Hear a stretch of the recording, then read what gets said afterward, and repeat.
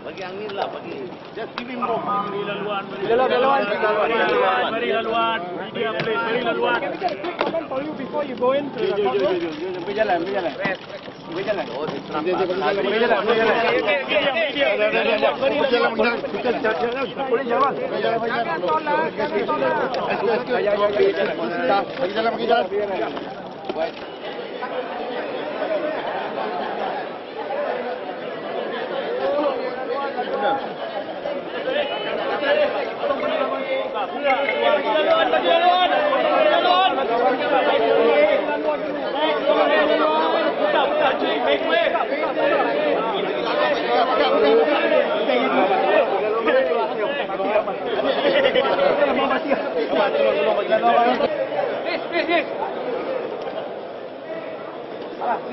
Media minta jangan bagi arahan.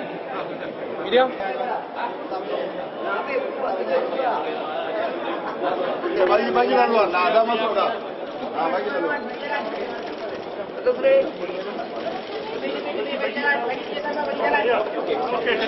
Bagi kerjasama, bagi jalan.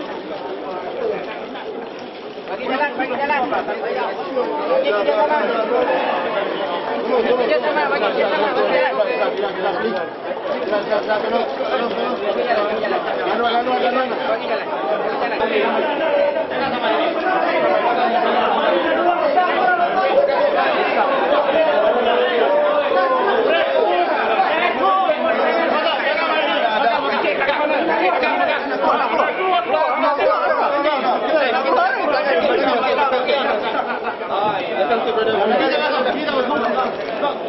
You push me, no one. Masuk. Memang tak boleh masuk.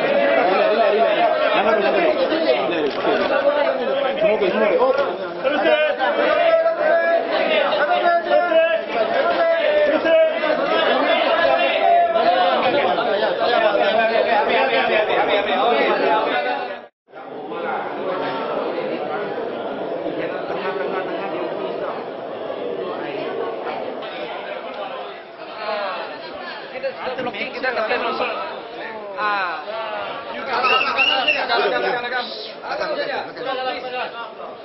Okey. Belakang. Jangan sendiri. You boleh pergi. Belakang. Okey, depan sikit. Okey. Jangan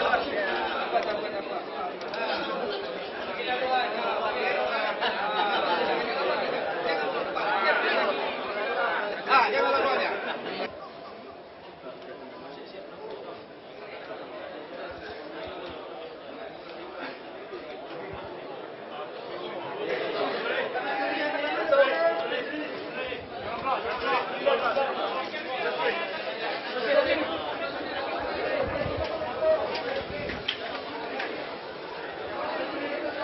The two issues are related. Number one is why we objected to the certificate signed by Ghani Patel. Ghani is under investigations. I have a case against him. I have evidence that he has been fabricating and suppressing evidence in the previous case. And Prime Minister Abdullah Badawi made a statement that Ghani and Musa should not be involved in this case. I don't believe that there was respected. This was just a political gimmick by the Prime Minister. But we have now reason to question why Ghani signed this letter and do not trust this court and want to bring it to the High Court and select judges at their pleasure. That is the first reason. Now, the judge, as an independent judge, gave us 2 weeks to prepare the case because we were given only 10 minutes. The second issue relates to the issue of stability in this country. And I want to respond to the statement by the Army Chief, and I think it's timely for him to give this reminder that the government should act swiftly against all these perpetrators of racial hatred. But I must caution that this issue is an incitement by UMNO leaders to deflect attention from corruption, abuse of power, mismanagement of the economy, and the impending imminent change is happening in this country. I don't want this issue.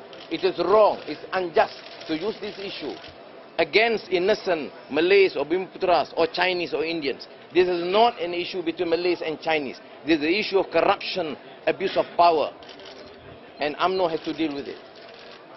I hope they will not use this to create instability and punish innocent Malaysians. Prosecution has no case. They were deliberating on this, they were not certain, so they came this morning with a new certificate. So we said, look, be decent, respect the law. Don't be used by political masters.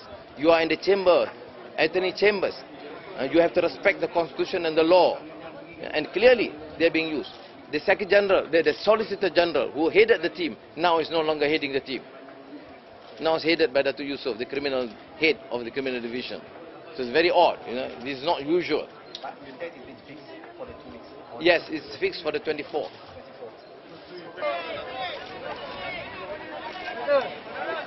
Ini kali pertama saya tengok bunyi tolong. Terima kasih.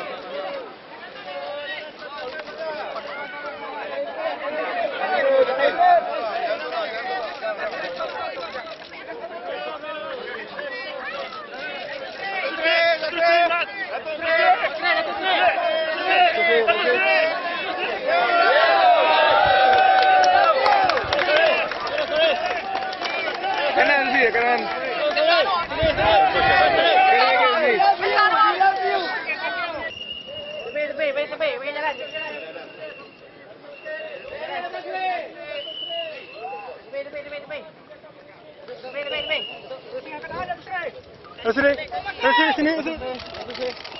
Sini.